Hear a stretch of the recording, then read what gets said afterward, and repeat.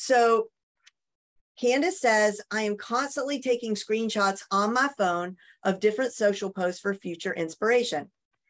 I would like to be able to share those with my VA, and then would like her to organize by topic, like fall, holiday, etc. Then I would like her to create posts that are branded to me with those ideas along with the caption. So then we can go through those and see if there's a way to make the posts our own without copying anyone.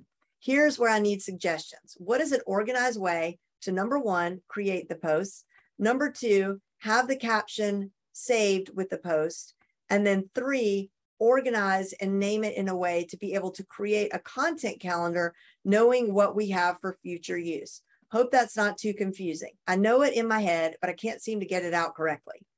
Idea example, original screenshot with caption, save to Canva, first page original post with caption in the notes. Add a page with our branded posts and post new caption and notes. Then the inspiration post and caption can be deleted, saving only what we can then use. So this is what everybody looks like right now. I'll show you this in action, but I'm also going to tell it to you here. Okay. So I don't know if you're using Trello, but even if you're not, I'm going to go through this because it's awesome. All right. So what I would do is create an inspo card on Trello, find the email address for that card. And every time you screenshot, because I'm always thinking, what is the most frictionless way for me to get a piece of information to my team? Okay. With the least amount of explanation, like, right? Because if you have to download it and then you have to email it as an attachment, even if you Voxer it, Voxer is actually not a great way to share images. It drives me nuts. Sometimes they go through, sometimes they don't. So it's like, what is the most frictionless way to do this? So what is so cool about Trello, and you can do this in Evernote as well, and probably in Asana and everything else for that matter. You can email directly your screenshot directly to your Trello board or a specific Trello card. You could email a screenshot directly to your Evernote into an Evernote notebook. You could, I have automation set up so that whenever there's a PayPal receipt, it automatically goes to a certain folder in my Evernote notebook for PayPal receipts. I mean, there's no end to the cool automations that you could do, but we're going to focus on this right now. So let me pull up the board, the Trello board that we need, so I can show you this in action. Okay, so this is a content calendar that we actually use. And as you can see, we've got every day of the week and we've got our posts here, and the post has the blurb and all of that. And you have access to this. We have a content planner Trello board in Front Row VIP and in Front Row CEO. So what we're going to do is we are going to add a card, and we're going to call this inspo. Okay. And the next thing that we're going to do is we're going to go into the card, and we're going to go down here where it says share. And then right there, you see where it says email for this card. Can y'all see that? Okay. And we're going to copy that. Okay. The next thing we are going to do, you are never going to remember that email address in 1,000 years because it was really long and ugly. So we're going to go to contacts in Google. Okay. That's contacts.google.com. This is for our Gmail users. And then right there, we're on the top left, we're going to click create contact, create a contact. And now we're going to call it inspo. And I did this earlier, so I hope I don't mess myself up by a duplicate. Contact, inspo. I'm going to call it inspo 2, just so I know I get the right one. And then the company, I'll put Trello content calendar. And then I'm going to paste that email address that we just grabbed. Okay. Then we're going to click save. Okay. Now I want you to watch this board, because from my phone, I'm going to do this because that's where we normally do our screenshots, right? So I'm going to go in my phone and I'm just cruising around Facebook, and I see a really cool piece of content, and I'm just going to grab something. I see something cool. Okay, good. Here's something. Okay. So I'm going to screenshot it. I'm screenshotting on my phone. And then I am now going to email it. And in my email, I'm going to start typing inspo, and it pops right up. Okay. That address, because I just added it to my contacts, it popped right up in my email when I started typing in inspo 2. And then here's another thing you can do. In the subject line, or in the body of anything that you send to this, that's going to create the words that are in the card.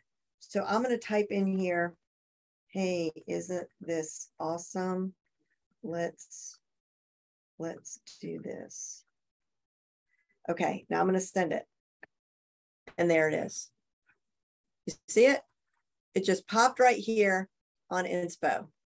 So if you have one column that is just, one card that is just for inspo, and you just constantly, every time you need something, you find something that you want to copy or you want to, that you're inspired by, you can just email it over here. The other thing that you're going to want to do is have a template. So do you see right up here where this says this card is a template? So if we click into that, there's checklists for everything that needs to happen with a piece of content that goes in here, like all the different graphics we want created and where it gets published. Okay. And then we can create a card from this template for whatever piece of content we're creating. Okay. From there, so I don't think when you were saying like, where should it go? I think it should just all go here, as well as all the content that's going to get posted. Okay. It all goes on your Trello board. However, you said, where should the content get created? So I think the content gets created in Canva, and there's nice folders in Canva as well. You could create folders. If you said you wanted to organize things by holiday or by season, for example, well, you could do that. I've got Monday, Tuesday, Wednesday, Thursday, whatever. You could create your list to be Christmas, Thanksgiving, whatever you want. But what I'm trying to show you is that when we're working with screenshots, we want the most frictionless way. Like, we could also save it to a Google folder, but that requires 14 steps. Even if you automate it, like I do love an automation that we have where every time we plop something, so whenever I record a podcast and I put it in the raw audio file for my podcast editor, we have a Zapier set up so that he automatically gets a notification. He gets an email that says there's a new episode in there. I love that, right? But for something like this, there's going to be so much of it. I think you can put your hands on it. You can move it over as you need to, as it gets processed. And it's just super easy this way. It's super organized. On that template, what you might want to do, Candace, is like, I get what you're saying. Like, there might be a lot of explanation or some explanation, because like that graphic that I just shared, you might simply say, I love the cover of that book. I love the font. I love this color orange. I love everything about this. Let's do a version of this for us, right? Like, so when you send it, before you send it, you have the opportunity to type that with the image. It will sit with the card. And then your VA has a template, so they know exactly what needs to happen from that point forward. You just have to figure that out one time. And, you're going to have to zhuzh it as new things arise. But then she could go in, or they could go into Canva, do what they need to do, but then that needs to get moved back over into Trello. And then on your meetings, your weekly meetings, you'll review the content that they created for the upcoming week, for example. I'm just trying to keep this as sort of like simplified in my explanation as possible. It could get pretty hairy, but I think it can be pretty simple. Does that make sense to you, Candace? Yes, it does. Thank you.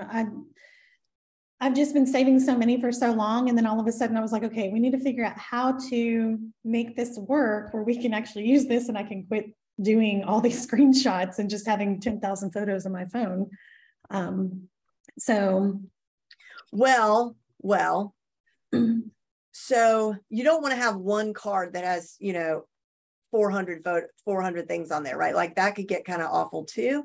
So what you could do is, make those categories that you talked about. So now when you get the screenshot off your phone and over onto Trello, maybe it's a catalog that is organized by seasons and holidays and that sort of thing, because you can also set up an automation so it does go into a Google Drive folder, but I just think that's a little bit more cumbersome because we put stuff in there and then we never go back and look at it.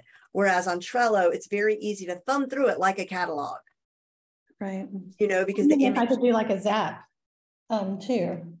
I'm sure there's a zap of some sort. We'll look into that. And I know that there's a lot of them that I don't even need, but it was just like something that, I saw that. And I'm like, that would be such, if I could just change it, it'll be such a great thing for me. So, because I hate creating content.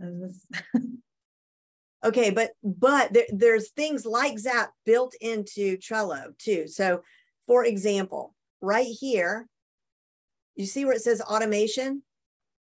When a card is added to the list, add an action.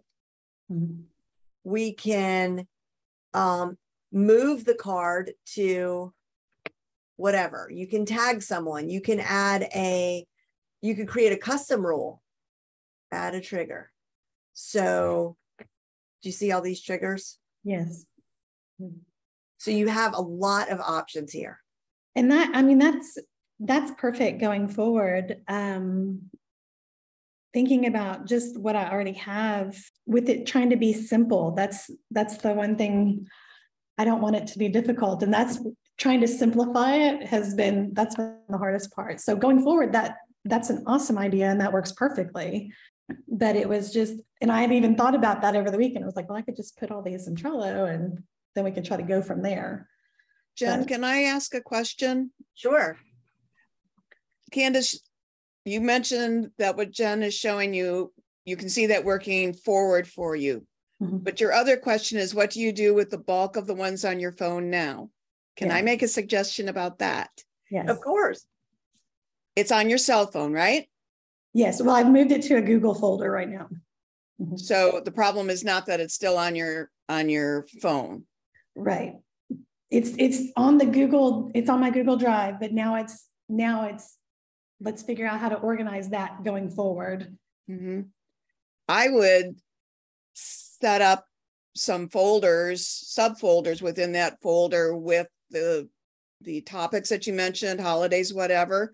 And then on a downtime, take 5 or 10 minutes and literally drag over to where you want them. And then share that folder, the top folder with your VA. Okay. And that's kind of what we've been doing. I was like, is there anything that's going to be more simple? But that's what we've been doing with the bulk of it. Yeah. Sounds like you got it covered. Thank you. I was just looking for something better. Well, hopefully this is a solution for you. It works for us because we do it all the time as well. Like we'll look at, we'll go to the Facebook ads library and look at like the ads that Marie Forleo is running, right? Because, they're spending all this money on, these design teams, and let's see, they're spending more money than I am is the point. So let me see what they're doing, because that means it's probably working. And then we take those. I don't even send them anymore. Nika and Malou will go and find this stuff on their own. And our ads manager will do this and then bring it over into the Trello board and then riff on it and make it ours. So, like I might have a bright yellow background behind me with a white outline around my head. We did that one time. Or we'll see certain types of carousels that they'll do in Instagram. So those get screenshot, stuck on the Trello board, reimagined for our brand, and then stuck actually into the content calendar where it belongs.